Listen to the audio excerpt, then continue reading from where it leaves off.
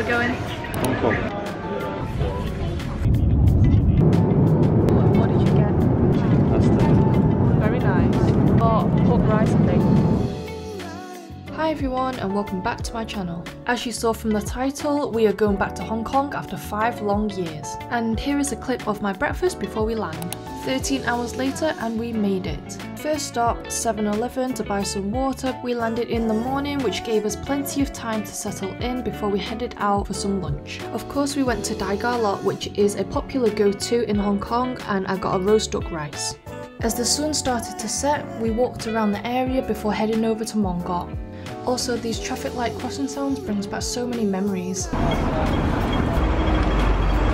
For dinner we jumped into a tartan tent for a filling meal where I got some beef short ribs. Starting off the morning with some breakfast, we got some congee and rice noodle rolls.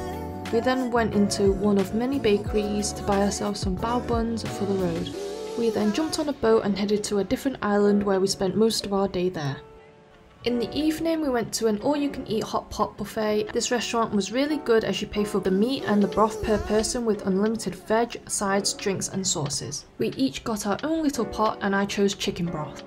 Next day we went to a shopping mall which is known for their indoor ice rink. As you can see, Hong Kong literally has the best sushi with so many options to choose from. We had 31 plates in total, which came up to around £29. I also love how you can fill up your own tea from the wall where it just dispenses hot water. We were so full after the meal, so we took a walk and saw this beautiful sunset.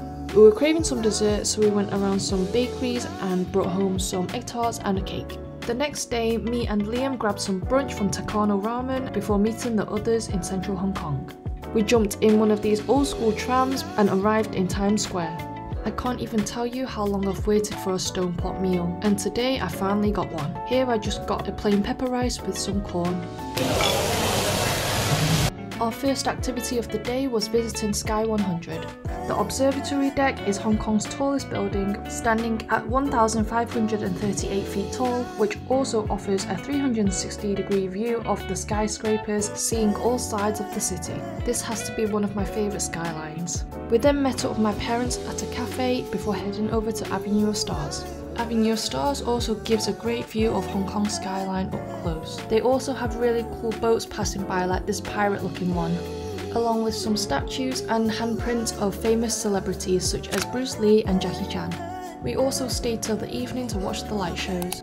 The next morning we grabbed one of Hong Kong's popular breakfasts, which is soup pasta, and started our morning hike to the temple and 10,000 Buddhas. This is also a popular tourist attraction, reaching a beautiful view at the top. After the hike we were super hungry, so we went to one of my favourite all-you-can-eat Korean barbecue restaurants. For around £20 per person you get unlimited meat, sides and drinks.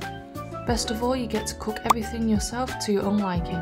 After lunch we got on one of these cute trams again and headed to Causeway Bay to do some more shopping. The streets were quite busy because it was around rush hour time. I also had my first ever Shake Shack. Apart from the sightseeing, Hong Kong has lots of activities to do, including this cup noodle museum, and you would need to book in advance because they work with time slots. This activity was super fun and relaxed, and I highly recommend you checking this out if you're ever in Hong Kong. After making our cup noodles, we nipped to the museum shop to get some snacks. They had lots of unique flavours, including these cookie and cream crisps.